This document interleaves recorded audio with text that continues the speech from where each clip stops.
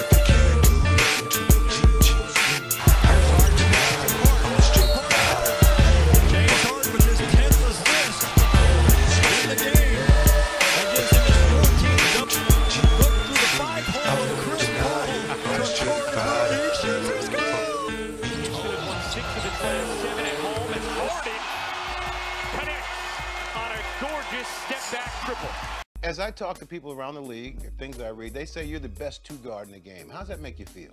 It's a great accomplishment, you know, seeing from you know, the route that I had to take to get here, and the hard work that I had to put in.